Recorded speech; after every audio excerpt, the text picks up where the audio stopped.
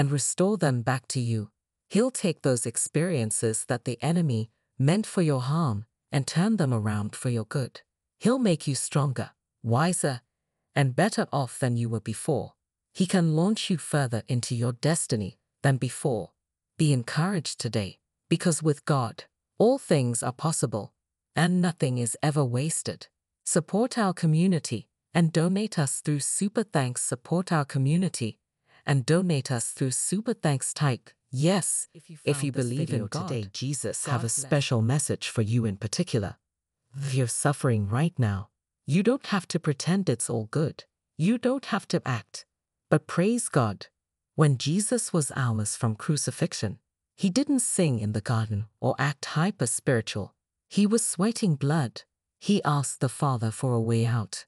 But Jesus ultimately went to that cross with joy, not a shallow consolation that knows no pain, but a joy deepened by sorrow and recognizing the hurt of humanity. God is always trying to make you more human and not less. You can cry out in agony. In that honesty, God is establishing great character in you. Such a Christian is both happier and sadder at the same time because they long for a better home and already have one. Type, I'm ready to affirm. Are you utilizing the gift God gave you? Many people know the gift that God has given them, but they don't utilize it. Others are still trying to figure out what their gift really is. In either case, let us pray that you find the gift that God has given you. The person who has truly been born of God is not comfortable with habitual sin that continues for any length of time. Born-again believers cannot sin without the Holy Spirit convicting them, challenging them, and creating remorse within them. They cannot get away from the need for repentance. The most dangerous place for an individual to be in is for them to sin and not feel conviction anymore. This is the ultimate sign that the Holy Spirit's presence is not dwelling within them.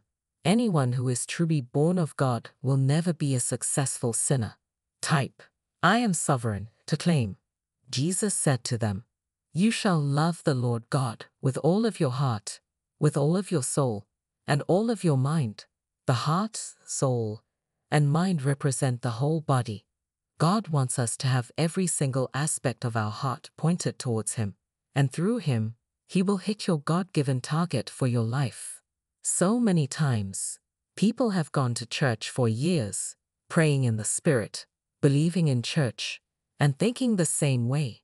The Lord has spoken to many that He's going to move in a situation or circumstance, but they cannot wrap their natural mind around it. Therefore, they become emotional. My friends, when God says something, that settles it. When we allow our heart to surrender to God's love, we are protecting our soul.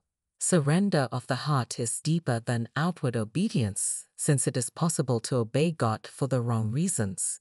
Type 1717. If you believe this, our motivation must be grounded